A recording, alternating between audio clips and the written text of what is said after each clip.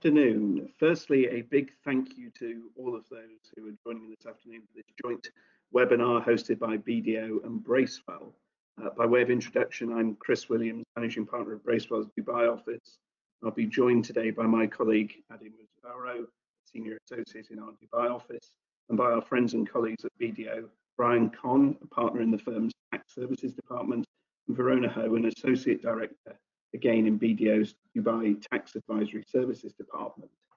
The purpose of today's webinar is to discuss the impact of the economic substance regulations and the related notification processes that may affect your business. Bracewell and BDO have joined together to present this webinar on the basis that the topic requires a holistic legal and tax approach. To start with, Brian will provide us with an introduction to the economic substance regulations. This will be followed by Ade, who will comment on meeting the economic substance tests from a corporate governance perspective, and some thoughts in related to corporate governance matters. After this, Verona will chat us through some further specific points, mainly relating to holding companies and IP matters, again regarding economic substance tests and the consequences of non-compliance. We will then follow our presentations with a Q&A, and as such, I would kindly ask that you have any questions left until that point in time, albeit there is, I think, in front of you an ability to type in any questions that you may have as we go along. The economic substance regulations are important. Businesses undertaking relevant activities need to not just comply with their notification obligations, but also walk the walk and talk the talk when it comes to meeting the underlying substance obligations, something our speakers will no doubt emphasise. With that, over to Brian. Thank you, Chris. And I'd like to say, firstly, it's a pleasure to be able to share the stage, as it were, with Bracewell. It's great to do a joint presentation, so thank you very much.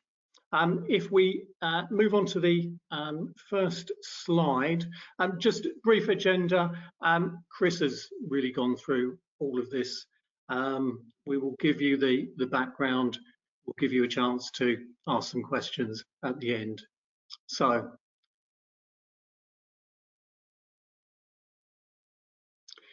just as real background, the reason as to why ESR was introduced in the UAE in the first place. It's in support of work done by various global organisations, in particular the OECD, to combat international tax avoidance. And the essence of the ESR is simply that if you put an entity in a jurisdiction, it should have sufficient people, assets, expenditure in that jurisdiction to operate the business. Now, the ESR is in the UAE governed at the highest level by the Ministry of Finance, but that role has been passed down, the reporting role has been passed down to the individual licensing authorities. So the various bodies that issue trade licenses in the UAE are the ones that will administer the ESR on a daily basis and will gather in the reports and all of the information. So let's move on, if we may, to the next slide. So who does the ESR apply to? ESR applies to any licensee that carries out a relevant activity in the UAE. So to start with there, we have two pieces of jargon to define. Licensee, first of all, just means any business that has a trade license in the UAE. The law refers to licensees, so you'll hear us talking about licensees quite a bit during the presentations today. But any sort of body, onshore, offshore, free zone, mainland company, branches of foreign companies, anybody who has a trade license is potentially within the scope of the ESR. Now, the second point, the relevant activity, we'll look at in a minute. There are a couple of exemptions that it's worth mentioning. The main exemption is for licensees that are owned by government bodies. either government at an emirate or a federal level. There's also a sort of exemption for businesses that are not generating any income during a relevant year. Effectively, they fall out of having to do the full reporting.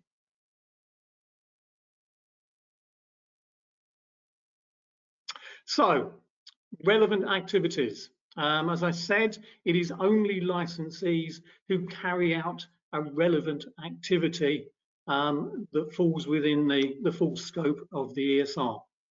Now, there's 9 of these relevant activities, and as you will see from the slide, these are general broad business headings. So banking, insurance, fund management, lease finance, headquarters, shipping, intellectual property, holding companies, distribution and service centres. Now, although they're broad headings, the law for each of those headings defines something fairly specific. So, you know, for example, within distribution companies, it is only a distribution business that purchases goods from a connected party overseas, imports those goods into UAE and then exports some of them again. So it's quite specific, but they're broad headings. So if you're falling into those broad headings, then you need to consider whether or not you're actually going to be in the scope. It's worth saying that the approach taken here is very much substance over form. It's about what the business actually does. So you can't just look at the trade license and check whether the trade license description of the business is the same as one of these headings. You actually have to look at the business itself and say, what are we doing? Now, there's quite a lot of good guidance, by the way, on the Ministry of Finance website. Ministry of Finance has done quite a good job getting information out there, and particularly around what it considers falls into these headings.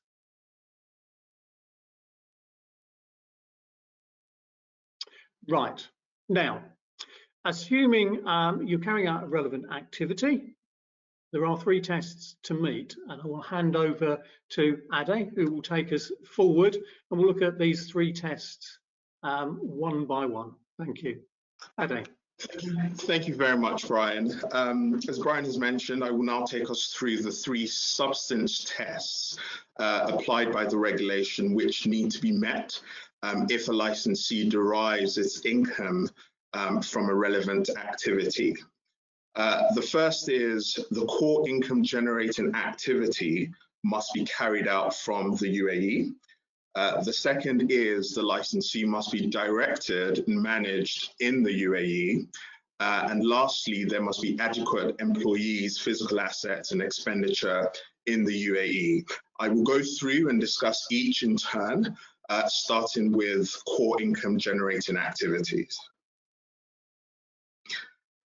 Core income generating activity is a term that's specifically been coined in the regulation, and it is defined as those activities which are of central importance to the licensee, in which income is generated from the relevant activity. The regulation has given an illustrative list, which is non-exhaustive. But for example, with a distribution and service center business, a core income generating activity may include transporting and storing parts and materials, managing inventories, taking orders, and providing consulting or other administrative services. The next test is directed and managed in the UAE.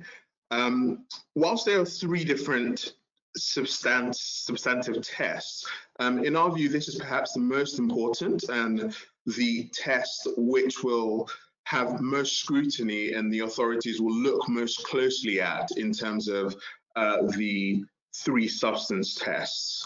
And under this test, licensees are required to demonstrate that the relevant activity, as described by Brian earlier on, is directed and managed from the UAE. And there are a number of ways this test can be demonstrated and shown in practice, such as the holding of board meetings in the UAE, ensuring that an adequate number of directors are actually physically present in the UAE, directors having the necessary knowledge and expertise to discharge the duty of the board.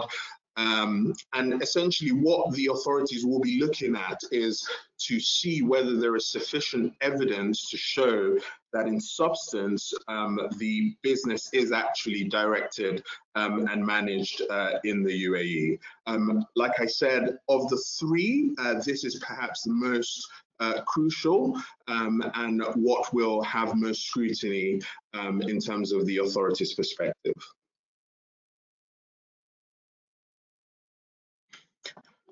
The third is the company must prove that it has adequate resources in the UAE.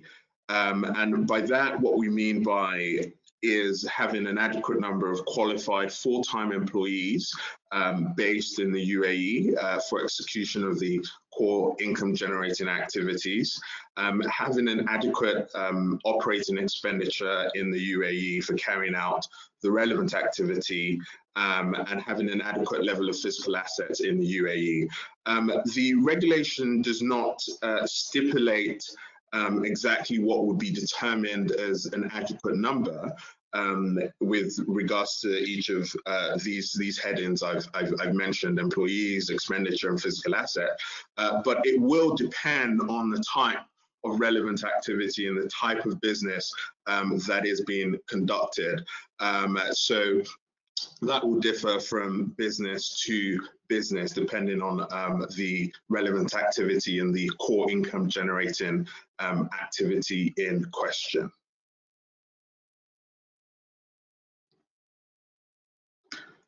I'll now hand over to Verona to discuss meeting the tests for outsourcing arrangements. Thank you, Ade.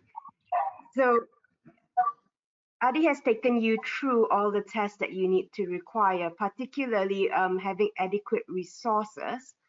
So the legislation, the intention of the legislation isn't for all companies to hire the sufficient amount of people to meet this test.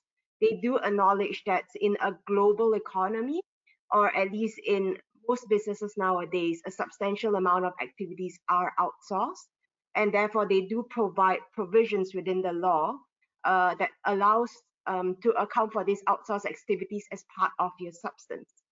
It's important to know that if you do outsource, there are certain conditions that you need to fulfill, and those conditions are listed on the slide there. The first condition that you need to ensure is that the outsourced activity must be conducted in the UAE, which means that your outsourced service provider should have adequate activities, employees, expenditure, and premises from the UAE. So if you do outsource a significant amount of your activities or key activities of your relevant activities outside of the UAE, it may be something that you need to visit. And the other condition is also very important. You need to demonstrate that you have adequate supervision and control of these activities that you do. The last point is also very important, where it does specify that there's no double counting. It's a bit of a technical jargon, and what they mean by double counting is that, for example, if your outsourced service provider services more than one company and they have a total of 5 staff, they do not want each of their customers to account for the 5 employees as part of their resources and substance in the UAE. The outsourced service provider will need to tell you how much time these employees spend on their work, and you will have to provide the details of those employees within your substance. So it might not be 5, it might be 1.5, or maybe even, it might not even be a full employee. But effectively, there is no double counting allowed, so the outsourced service providers will need to provide you such information. So we've talked about the substance test in the earlier slides. I'm going to cover two specific relevant activities which has a bit of a different rules or different conditions for substance requirements. Oh, apologies for that. I got the slide wrong. Ade, I believe this is your slide, corporate governance.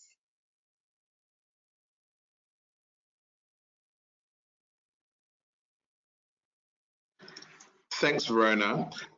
Yes, so just talking about the practical implications of corporate governance and the operating model, just to follow on from the three tests that I mentioned. And to start with corporate governance, that links to the control and governance, as we spoke about previously, in terms of how a board meeting is conducted and how board meetings recorded. In order to demonstrate that the standard in the regulation is met, it would need to be shown that board meetings are conducted in the UAE. Relevant meetings, board meetings are recorded appropriately to show that control actually occurs and the entity is being governed out of the UAE. So there are a number of questions that I would like to pose for us to think about at this stage in terms of corporate governance. Firstly, like I mentioned, are all board meetings held in person in the UAE? Secondly, how many board meetings in total were held in the UAE? How frequent are such board meetings held in the UAE each year? Are there enough directors present for all board meetings in the UAE to be quorate?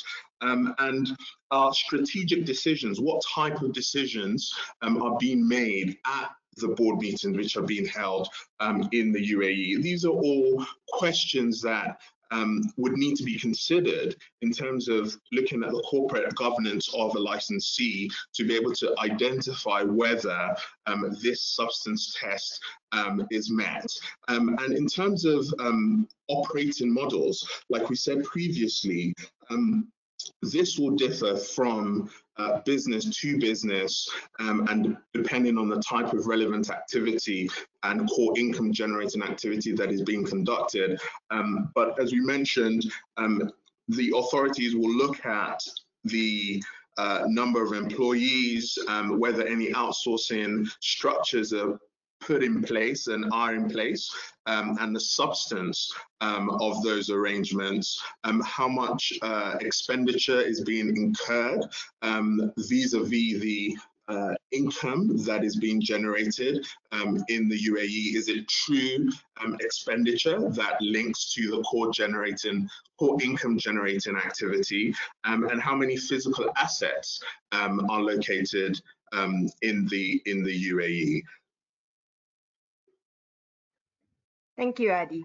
So coming from the test and the corporate governance that we have discussed earlier, I now come to the special conditions that we have for two specific relevant activities.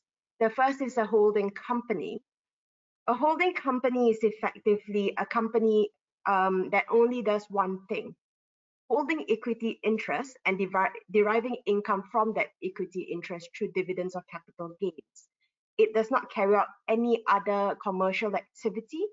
If it does, say for example, the holding company provides an intercompany loan and derives interest from that, you are no longer a holding company and these special conditions do not apply. If you are a holding company, it is good news.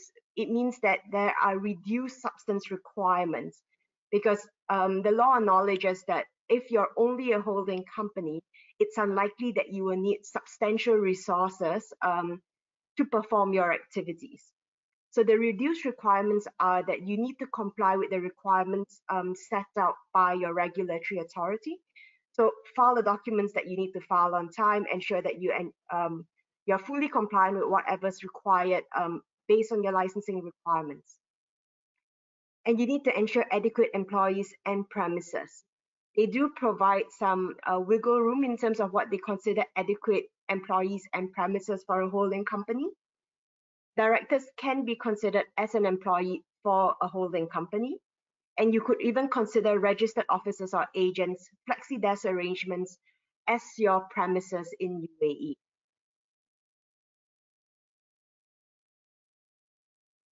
So coming from a holding company which has a reduced substance requirements, we now arrive at IP business, which is quite unique, and it's very important for you to know, because IP business in itself isn't considered high risk, but there's something that comes off an IP business, which is a high risk IP business, which has substantial implications if you do perform a high risk IP business.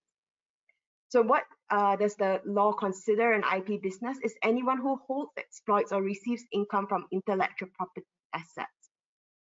So long as you hold an intellectual property asset, it doesn't matter if it's registered or recognized on your books of accounts. There's no, well, it's not limited to any IP assets which is registered, which is a common question that we get all the time. So long as you hold or exploit or receive income, you are considered an IP business. And if you are, the next thing that you need to consider is, are you a high risk?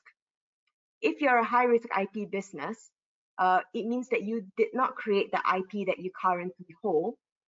You acquired it from a group company or in consideration for funding research and development in a foreign jurisdiction outside of UAE.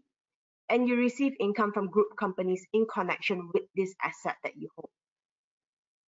If you do consider yourself a high-risk IP business, what it means to be one is that the law automatically means that you have failed the standard economic substance test that we have discussed earlier. The regulatory authorities, so your licensing authority and MOF, is required to share information with foreign tax jurisdictions. And you will need to meet this additional tests to ensure that you meet the substance requirements. If you're unable to meet this additional test, you have considered that you have failed your substance test in UAE. So these additional tests are effectively proving historically you had a high degree of control on the development, enhancement, maintenance, protection, and exploitation of this IP. This will be based on historical information, so what has been done in the past. You need to prove why you are holding this IP in the UAE. So a proper business plan to substantiate why is this IP held in UAE and nowhere else. And detailed employee information of anyone who was involved in the development, exploitation, maintenance, and protection of this IP.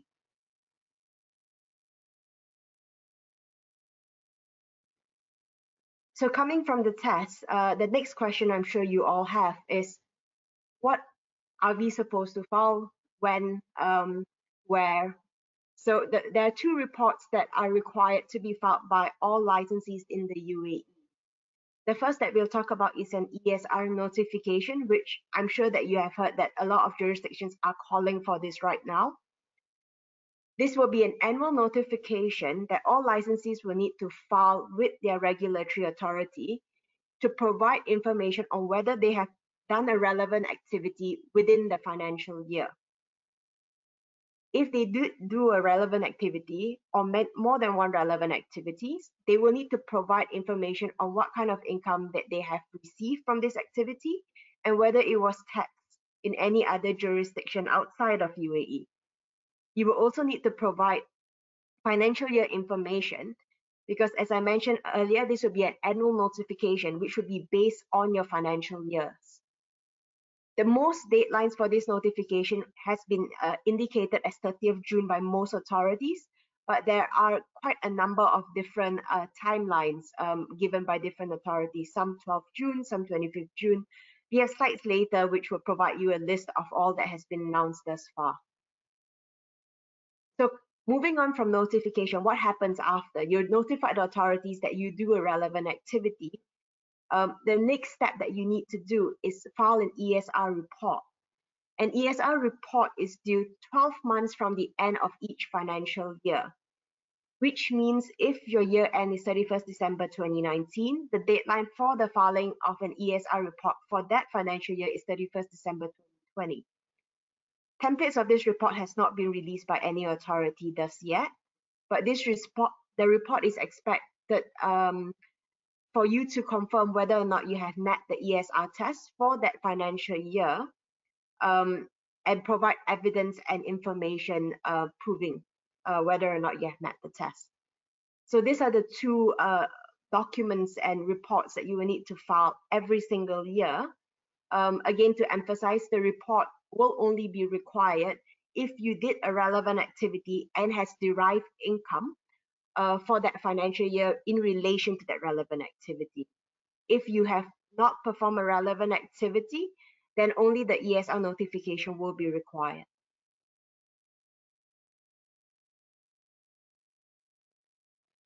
So this slide basically provides you a summary of penalties, which is a very important topic because the penalties are quite severe, which shows the importance the authorities are placing in getting ESR correct in this jurisdiction. The first penalty that I'm going to talk about is the failure to submit the ESR notification, which you will face a potential penalty of 10,000 to 50,000. If you fail to provide accurate or complete information both in the ESR notification or report, you're looking at a potential penalty of 10 to 50,000 and also a deep failure to demonstrate economic substance in the UAE. So you have deemed to fail the test. If you continue to fail the ESR test, or if you have failed the test, you are looking at a potential penalty of 10 to 50,000 in the first year. And they will also need to exchange your information with foreign authorities, which the information will be shared with regards to the parents' companies' names, ultimate parent company, and UPOs. The penalties get more severe in the second year onwards. If you continue to fail the test in a second consecutive year, information exchange will still happen, but you will see that the penalties have gone up from 10 to 50,000 to 50 to 300,000. And you could also face a suspension or withdrawal of your commercial license.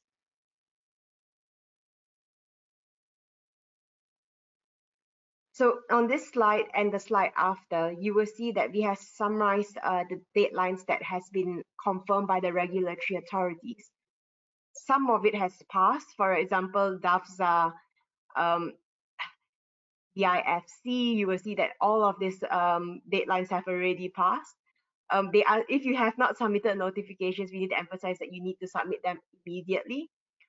The rest, most of them, you will see is 30th June. We expect that those that we are waiting confirmation on to be 30th June as well, but we will need this to be confirmed by the regulatory authorities.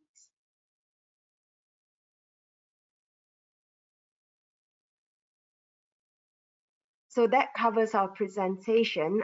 We now are proceeding to the Q&A section. As Brian mentioned earlier, or Chris mentioned earlier, if you want to ask a question, you have two avenues. You can type your question in the Q&A box, which our facilitator, Nishi, will pick and choose some to read out. The alternative is to also raise your hand, and she will unmute your speaker or your mic for you to ask your question live. Thanks, Verona. We have quite a number of questions. So I am now proceeding on to Mr. Arindam Chakrabarti. He has a question. So Arindam, we are unmuting you right now. You can ask your question live.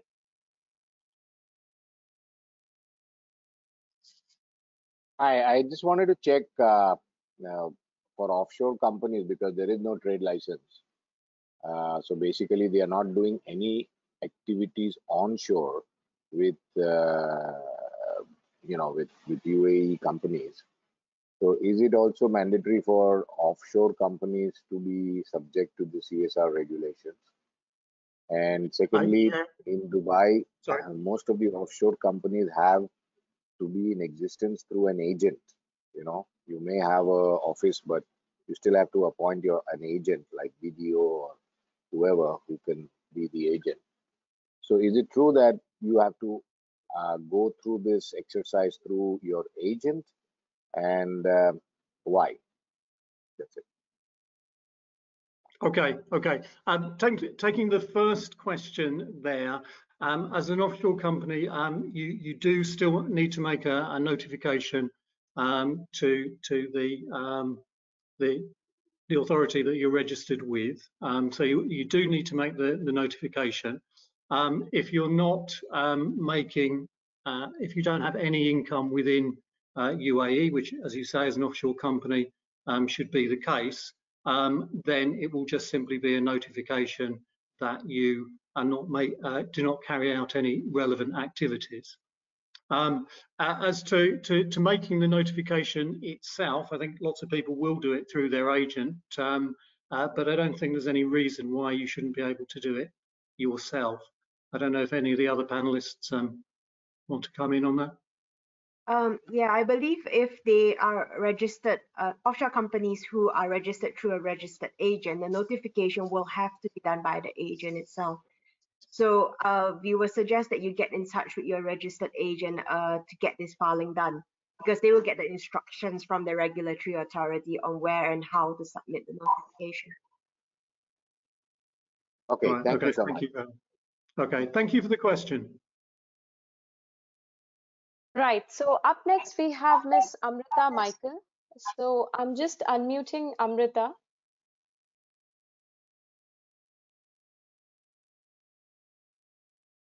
Hi, Amrita.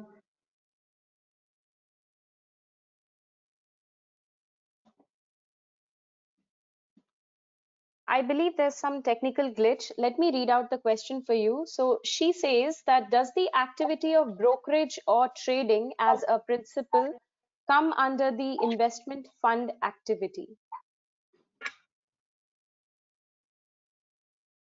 Do you want to pick that up, Verona or Ade? Happy to pick that up. I think depending on exactly what occurs within your specific business, it will be difficult to give a simple yes or no answer. The regulations give some explanation, quite a detailed explanation as to what falls under the investment fund, the banking, the investment fund management relevant activities. So we would need to engage a bit more with what type of activities and what type of business you actually conduct to be able to give you a yes or no complete answer. I think just as a follow-up to that as well, and it goes back to Brian's point earlier on, is that this is why it's important not to just be looking at simply what your trade license says. You know, it's important to actually look at what actual activities you're undertaking in country, because obviously, you know, trade licenses can sometimes hide a multitude of sins in terms of what you're actually licensed to do and what you're actually doing in practice. And part of this economic substance regulation is really to flush out a lot of these sorts of issues, and obviously to flush out a lot of issues where companies are obviously engaged in business in the Emirates who are not properly undertaking their corporate governance obligations, typically are being managed from overseas. So, you know, I think that this is something whereby, you know, and I know it sounds very self-serving for lawyers and accountants to be telling you this, but this is why you do really need, I think, some professional advice in terms of actually going through this process, in terms of actually doing a proper deep dive, in terms of actually what you're doing, rather than just relying upon, well, you know, my trade license says that I'm not doing that, so therefore I'm not privy to that particular regulation. And just to add to what Chris said, it's important to bear in mind that there are essentially two subsets of analysis that needs to occur. The first being, is there a relevant activity? And then the second, analysis of the core income generating activity within that relevant activity. So it's difficult to, without having, you know, more information, to give you a yes or no answer. And I think just to say, it's the financial services areas are the most difficult, I think, from that point of view, to give a fairly simple answer to. Right, Nishi, Yeah. do we have another question? Yes, we do have another question from Clara. Her question is, what will be shared with foreign tax authorities, and what is the consequence of sharing this information? Well, there's certain details that might be shared in certain circumstances regarding the ultimate parent company. In terms of the consequences, time will tell, but ultimately there is a risk that if businesses are seen to be failing economic substance tests in a particular jurisdiction, that there might be a loss of tax treaty benefits between the two countries. So the whole thrust of what the OECD has been trying to do to combat tax avoidance has been around transparency. So this sharing of information between tax authorities is very much part of that general thrust. Right. I hope that answers her question. We now move on to Mr. Suraj Ratan. I will now unmute Suraj so that he can just ask his question. Suraj, can you hear us? Yeah. Hi, good afternoon, everybody. I have a few questions. Hi. Actually, my question is like, we have a DMCC registered company. I want to ask whether the DMCC registered company, the manager of the DMCC company is preparing books and keeping their everything bank statement of the VVI company. And DMCC company is charging to those VVI companies, and the director of those VVI company is a manager of the DMCC company. So how does it affect ESR? So do we have to comply with any of the ESR? I'm happy to. Yeah, please dive in. I'm happy to give an initial response on this. So just to take it from the top, just to reiterate, every company, every entity that is licensed in the UAE, including your company, which is a DMCC company, needs to file a notification.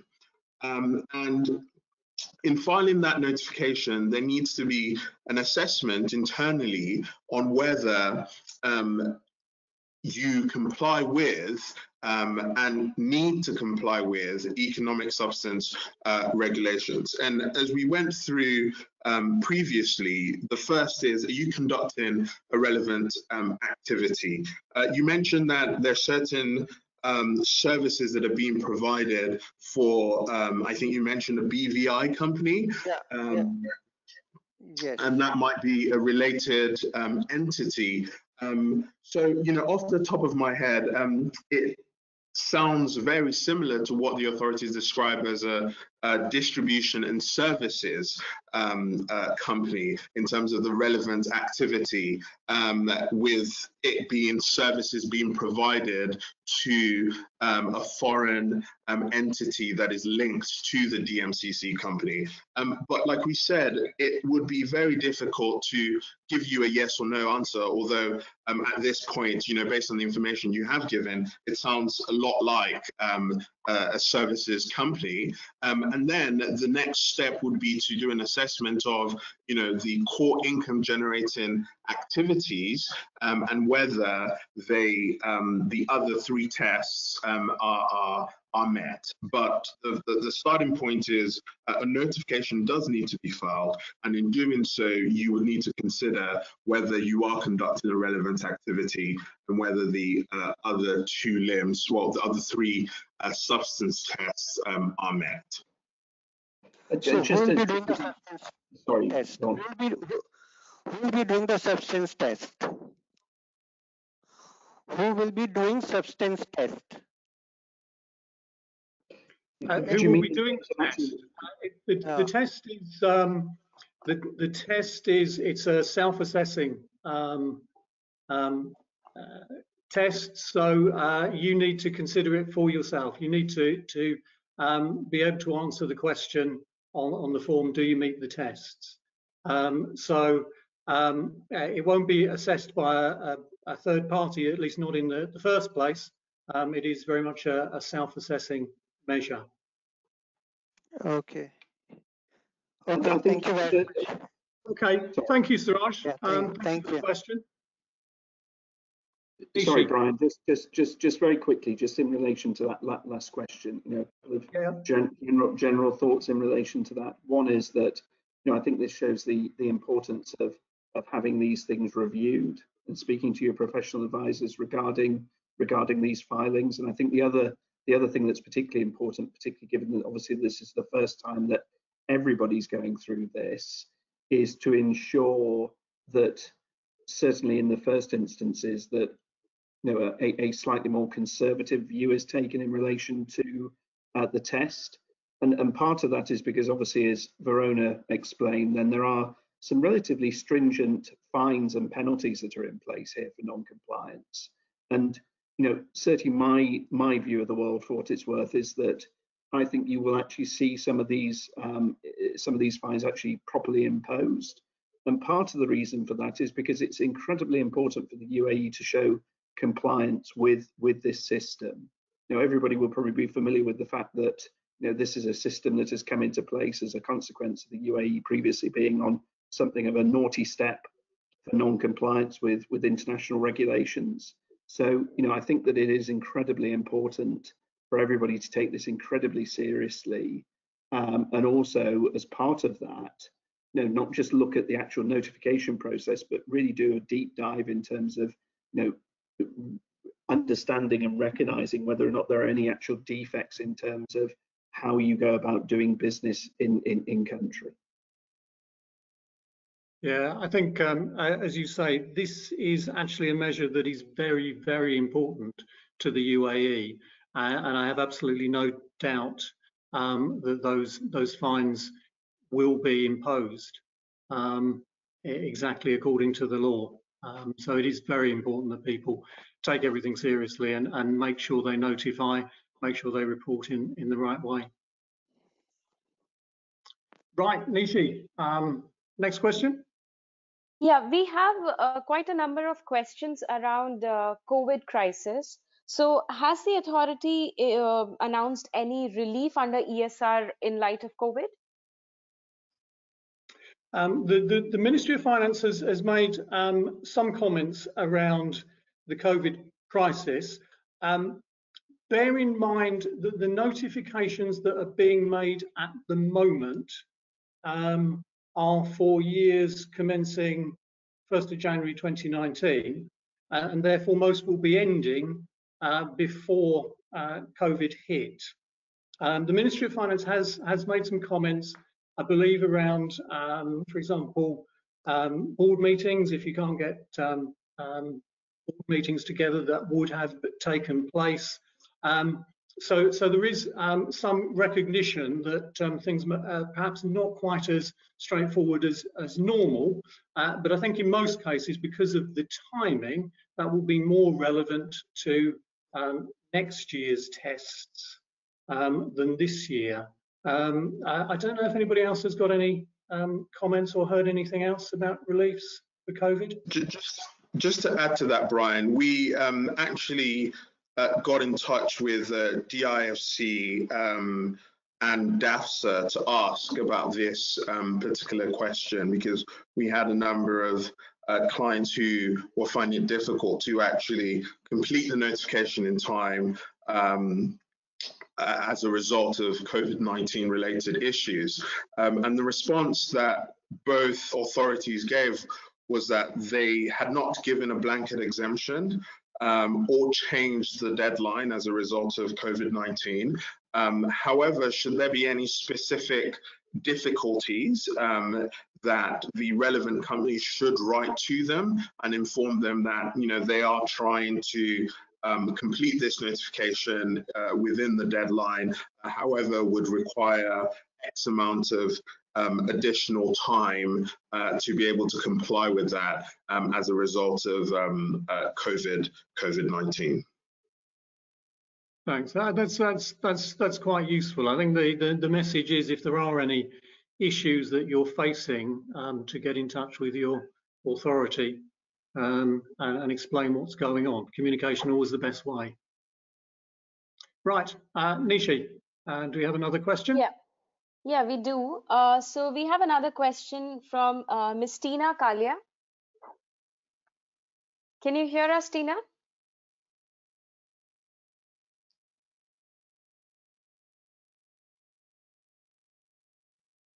Hi, Tina. Are you able to? Hi, are you able to hear me? Hi. Yeah, we can hear you. Good afternoon, firstly, to everyone, and thank you for having such a lovely session for us. Actually, we belong to the insurance brokerage industry, and as per the guidelines issued, we have been informed that brokerage services do not fall under the purview of the regulation. I wanted to confirm this. And then secondly, we are regulated by the insurance authority. So our question is, do we have to report to the insurance authority or to the economic department? And do we have to give a negative notification because of the fact that it's not applicable to us as per the DED guidelines? Okay. Verona, do you want to jump in? I think you're muted, Verona. Sorry, my bad. So I'll just take the question in stages. The first question was whether or not you fall under the insurance relevant activity. And I agree with you. If you have gone through the guidance issued by the MOF, they do exclude brokerage, insurance brokerage from the insurance relevant activity. So yes, you know, if that's all you do, ESR shouldn't apply. And yes, you will need to file a negative notification. We are aware that there's quite a lot of different information in the market. Some authorities say if you don't do a relevant activity, you don't need to file. And there are others that says that you need to file whether or not you do a relevant activity and file a negative notification. Our personal advice is to still file it because of the ambiguity in the market. It shows the authority that you have considered it for your business. And therefore you're telling them that no, this doesn't apply to me, and therefore we do not do any relevant activity and ESR won't apply. On which authority that you need to file, at the current moment it's still not very clear.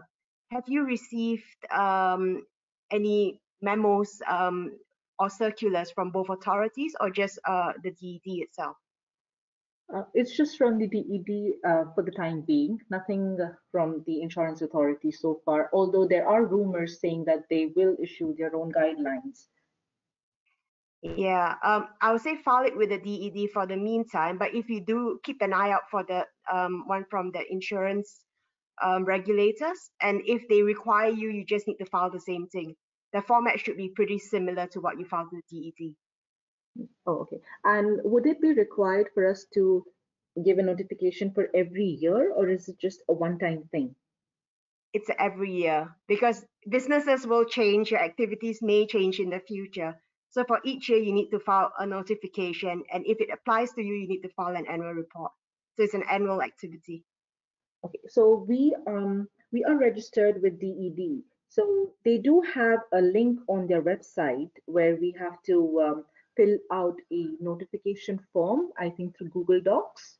So over there, when we tried it, although we did not submit it yet, I can see that they're only referring to 2020 as a financial year, and we are not able to edit it to 2019. So do we have to give them a separate notification or send in an email or anything for this? There should be a financial year option for you to fill up. You're saying that's not available. That's right, because it's a Google form designed especially for a particular year, and I'm not able to change the years over there. And for the time being, it's only 2020 that I could see.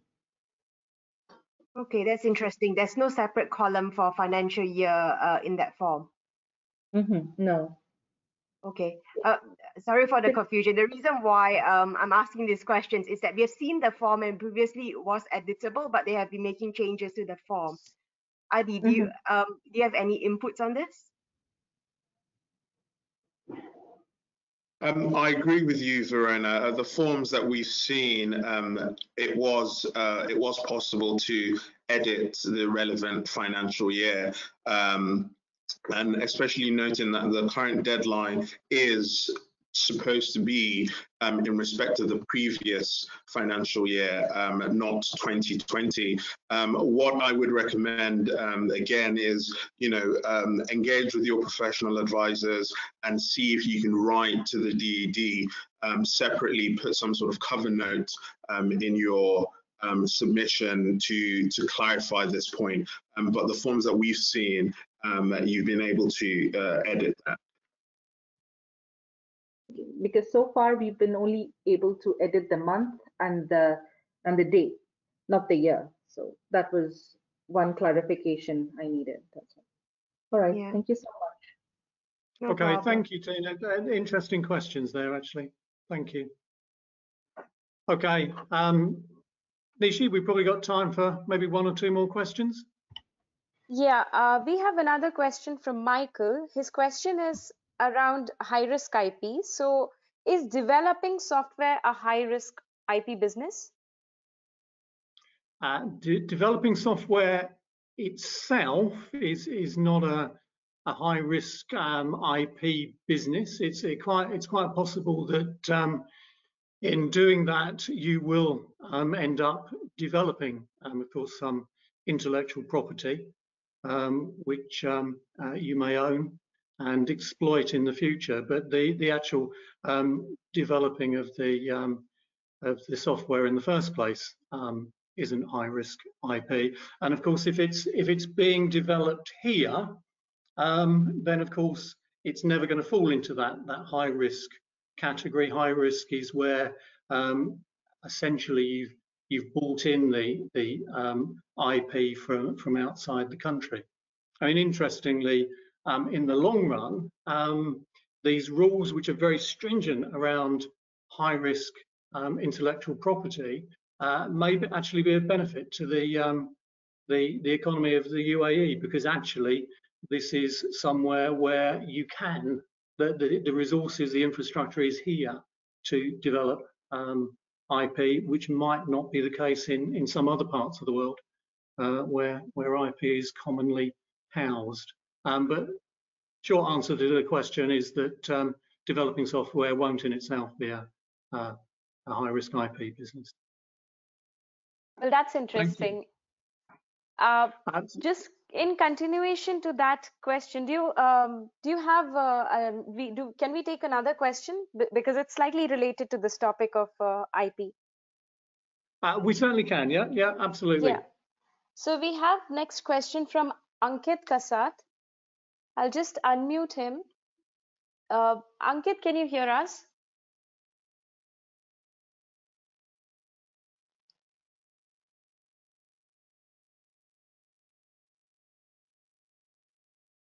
Hello.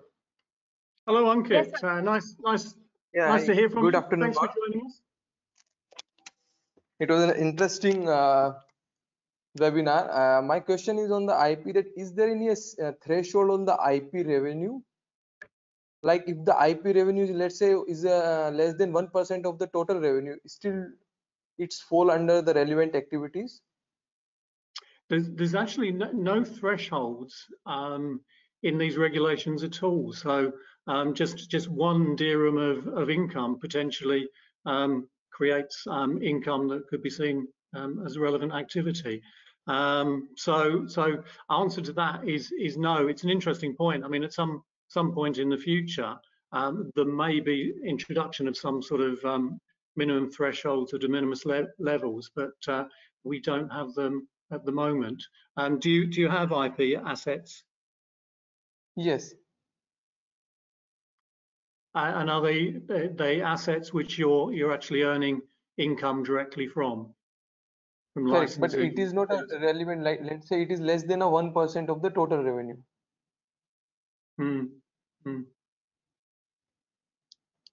Yes, I'd still potentially, though, it is in itself an IP business. Okay. Okay, thank you for the question. Though it's an interesting question.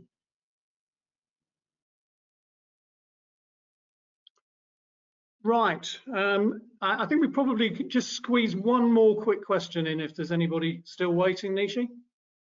Yeah, we do have another question from Miss LV. Muted.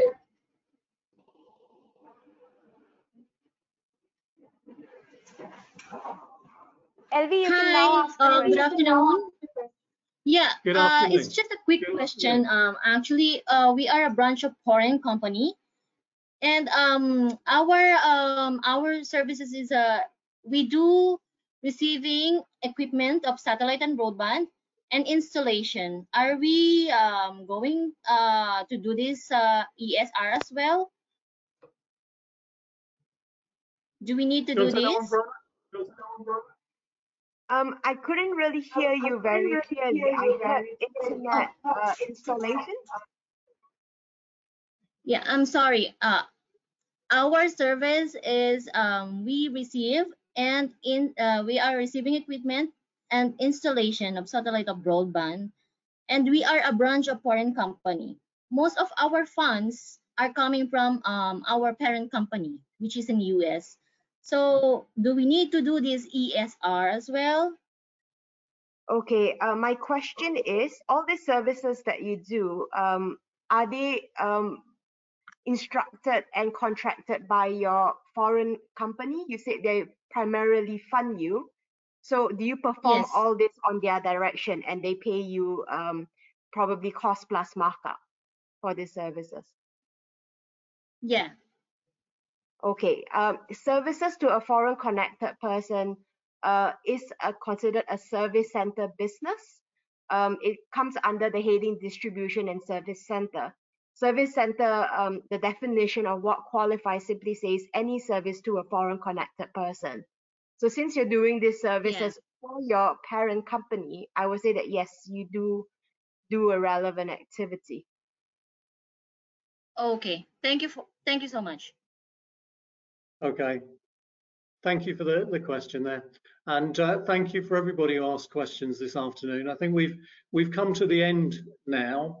Sorry we couldn't answer everybody's question, but we got through quite a bit there, and some very interesting questions, some topics to discuss. There is lots to discuss here, but thank you to everybody for joining. Chris, did you want to make any last comments before we finish off? I think only to say thank you very much for all of those who have attended. I thought that was a very good session, and obviously it goes without saying that should either ourselves or indeed BDO be of any further assistance to you with any questions regarding this, then do feel free to reach out. Our contact details are with the slides. You know, as I was saying earlier on, then I think that this is an incredibly important area that people are going to have to get right.